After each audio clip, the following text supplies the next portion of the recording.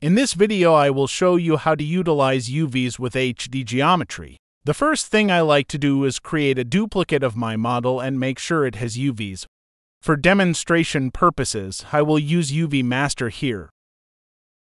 Now that I have my UVs, I can go to my Surface Noise tab to add surface noise using a tileable alpha. Make sure the UV option is on instead of the default 3D one. Exit surface noise and without applying it to the model, store the model history state by Ctrl-left-clicking the orange rectangle on the history timeline. Now go to the duplicated model, open the Geometry HD tab, add HD subdivisions to this model.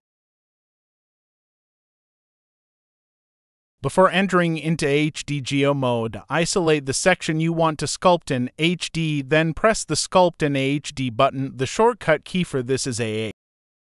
Bring up the History Recall brush by pressing shortcuts B, then H, then R.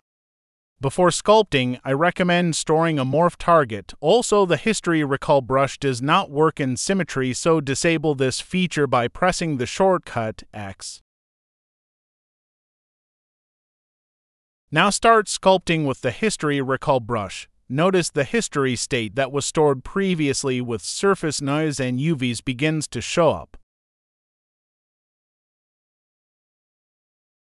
You can go back to the model with the surface noise, change to whatever tileable alphas you want, and reproject to the HD geometry model to your heart's desire.